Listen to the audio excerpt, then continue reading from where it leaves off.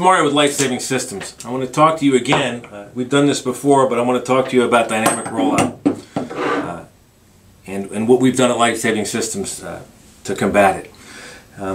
This is the oldest style hook that a lot of us older guys were used to. This is the old mil-spec hook and really susceptible to dynamic rollout and ring rollout. And one of the things we would do at LSC is anything we designed to hook up to this hook, we made sure that it would not have the geometry that could roll out. So this is the ring on, say, our 190 sling, and if you tried to get it over the top of the beak, it wouldn't go. And so while the hook is susceptible to dynamic rollout, the gear that we made that was hooked to it wouldn't, and that was our safety on it.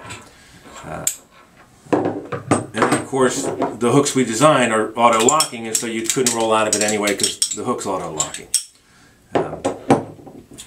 And on other gear, like this is the titanium V-ring that's on our lifting harnesses, on our Tristar and Triton, and so they too were sized in a way that would not roll over that beak.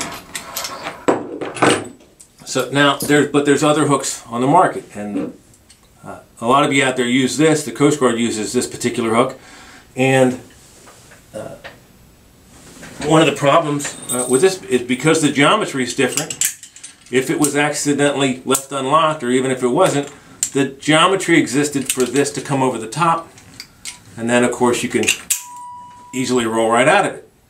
So the Coast Guard uses this hook, so what we did for the Coast Guard is make our sling using this titanium V-ring, which did not have the geometry to go over that hook, and that solved the Coast Guard's problem in that way. So,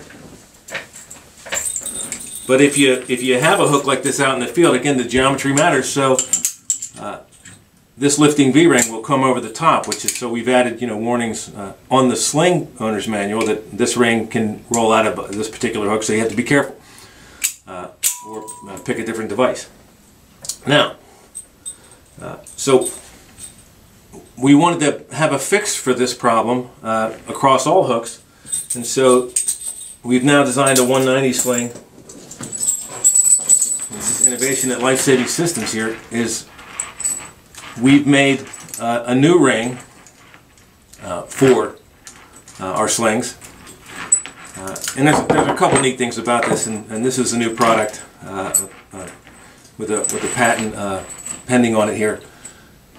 It's magnetic coupling, so that once you hook the device up, once you put the sling together, it'll hold itself together, and so you can have this in the water and not worry about holding on to this. Once it's set, or on the ground, you can rig the patient and have the litter ready to be hooked up to the hoist, but then set down the rings and not worry about them flipping over on themselves. And if you look at this video that we've got from a rescue that's done, you can see that the old 190 sling with those rings, anytime you have two rings where the cables are connected in the rings, you can flip the ring around and twist it in a way that it's not going to break, but it's not hooked up the way it should be, as you can see there in the video. So having this design where the cables come up to two separate points on the V-ring, you can't spin it nearly as easily. I mean, you're certainly going to notice if you've got this twisted around the wrong way, and with these magnetic couplers it's just virtually impossible to put this thing together the wrong way. And those things can happen under the stress and all that's going on during helicopter hoisting. So this is a great improvement, and it will not come out of any.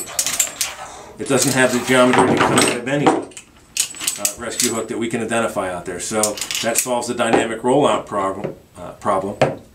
And it's actually a less expensive option than this option, which is the titanium V-rings, which can also, because it's hooked up to one spot, twist up on you. So less expensive, and it solves a number of problems and gives some serious added benefit with the magnetic coupling.